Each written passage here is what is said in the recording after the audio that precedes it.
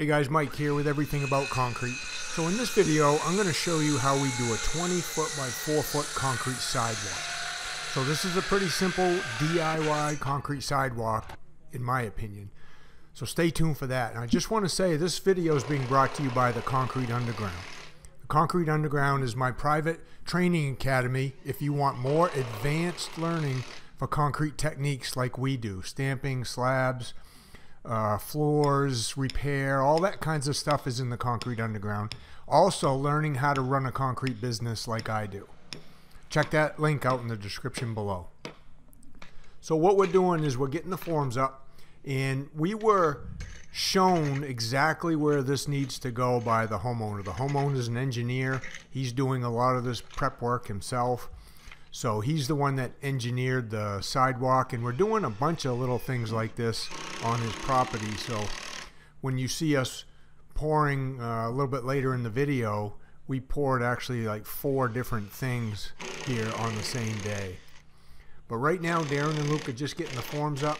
He wanted this sidewalk 8 inches thick too. So he's an engineer and he decided on the thickness.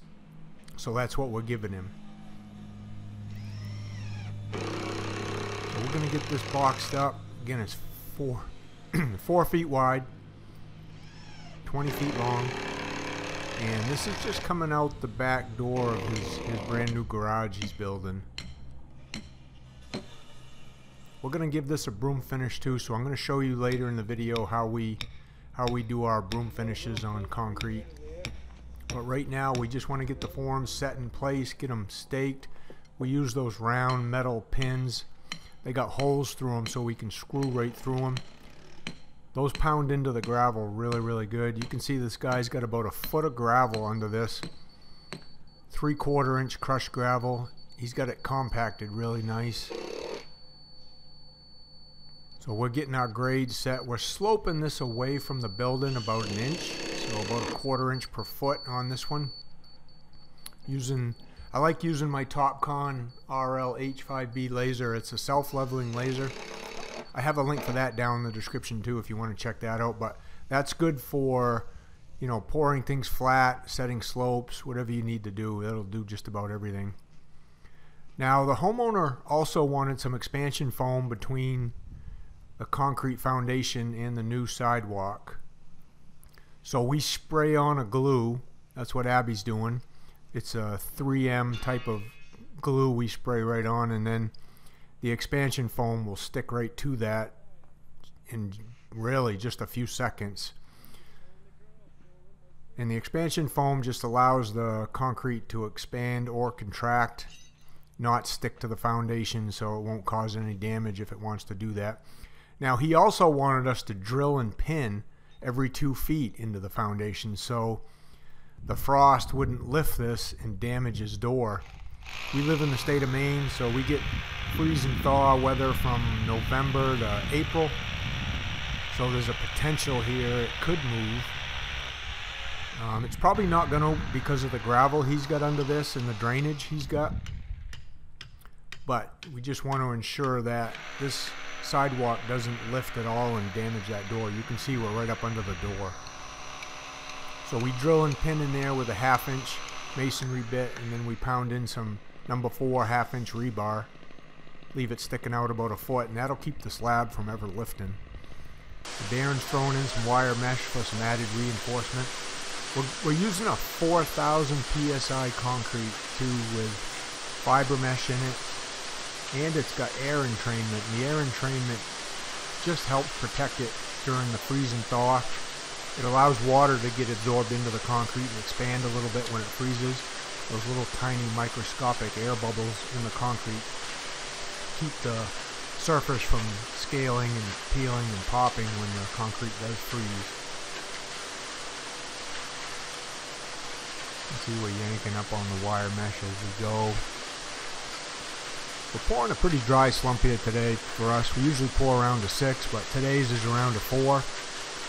We just wanted to keep the concrete from sagging at all away from the building, so we kept the concrete a little drier slump than we normally pour.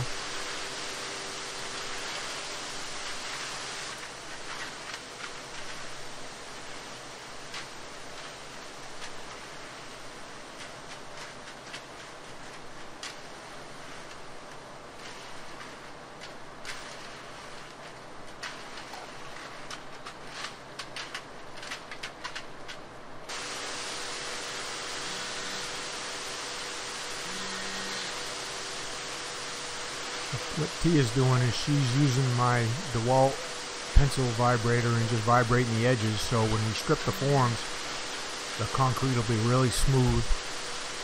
No air pockets, no rock holes or anything. It'll be nice and smooth when we strip those forms. Abby's in the back there kind of mag floating the edges, getting the edges nice and smooth, while Darren's magging the edges to the top of that expansion foam up against the building. And we'll use those magged edges to screed from here in a minute.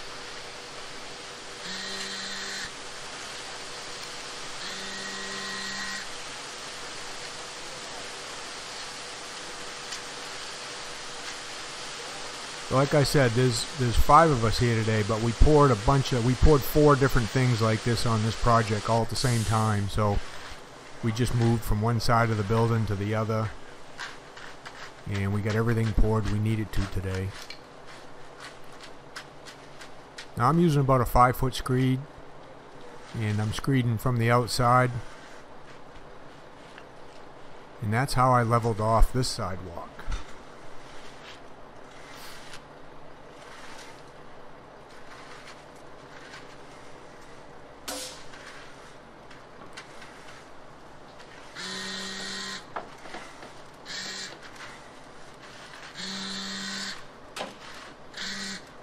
Let me know down in the comments how many of you guys are thinking of doing your own concrete sidewalk or patio or pool deck.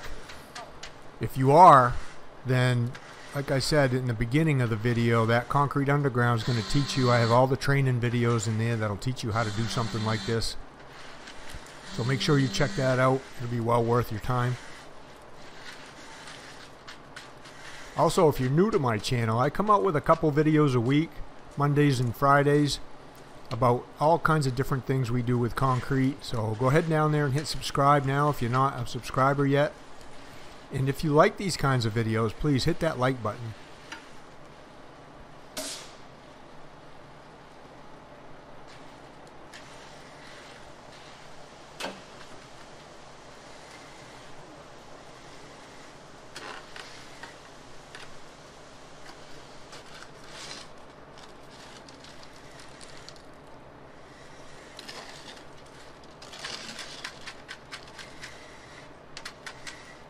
You can see how screeding off the top of your forms makes leveling the concrete really easy. So whenever you set forms, if there's a chance you can set them right to grade like we did, that's going to be your easiest option for screeding.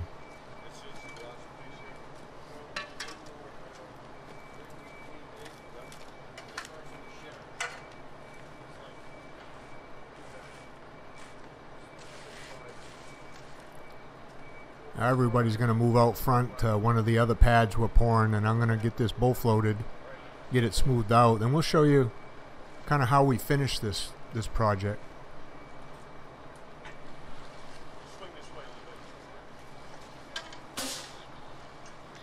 Now I'm going to run the bull float lengthwise from one end to the other, because if I run it the short way towards the building and pull it back, it's going to make the concrete sag a little bit more than if I run it this way.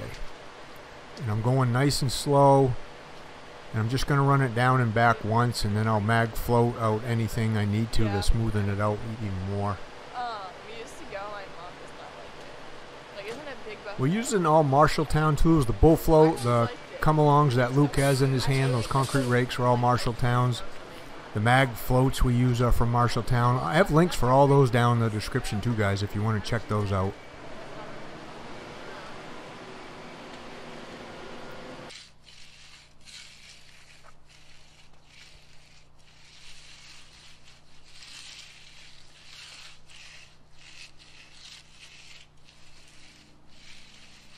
So this is about an hour to an hour and a half later. Concrete set up enough, so we're getting it all mag floated out for the first time.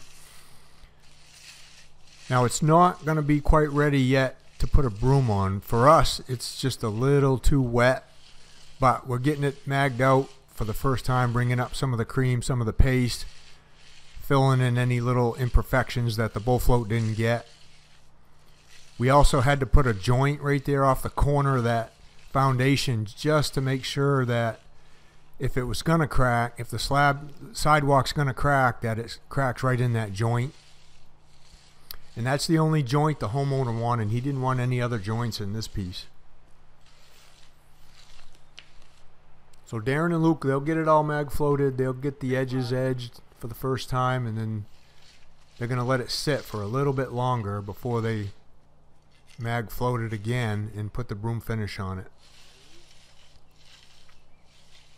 So here it is about 30 minutes later.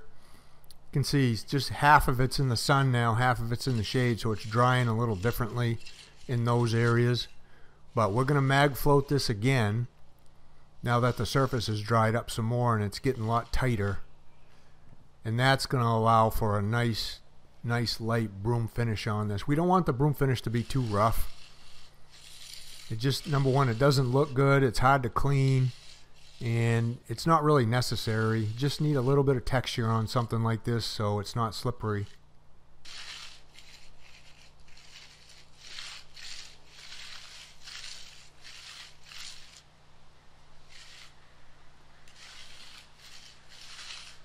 We don't normally steel trowel exterior concrete here in Maine. We'll mag float something twice. That's less likely to seal off the surface and trap in some of that air entrainment I was talking about earlier. If you do steel trowel it, even if you broom it after, you still run the risk of trapping some air in there, and what that does is it causes like a blister or a bubble under the surface that you can't really see, and that ends up peeling and popping off later on down the road.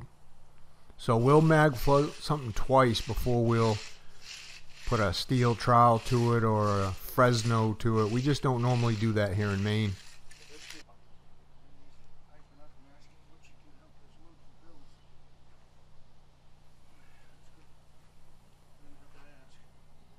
That broom we get that from Marshalltown too.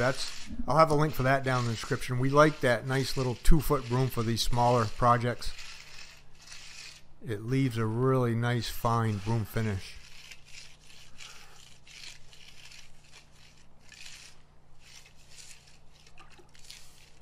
Now when them guys get in the shade like that, they'll just keep an eye on it and make sure that the texture looks the same as the texture in the sun, because the sun part's going to dry a lot faster than that part in the shade. And if it doesn't look the same, then they'll wait a few minutes on the part in the shade and let it just dry up a little bit more. You can see how Darren cleans off the broom, gets some of the paste off the bristles, so it leaves a nice fine broom finish.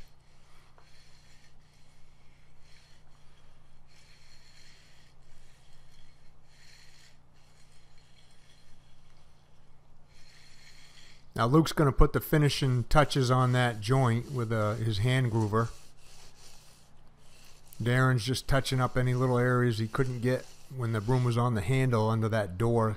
That door overhangs a couple inches, so he was touching up under the door. Now he's going to finish it up with the edger there, just going around the edges and giving it like a picture frame look. But that's your basic DIY concrete sidewalk. Again, check the link out in the description for the Concrete Underground if you want more training on learning how to do something like this. Also, subscribe if you haven't subscribed yet. Thanks for watching, and we'll see you on the next video, guys.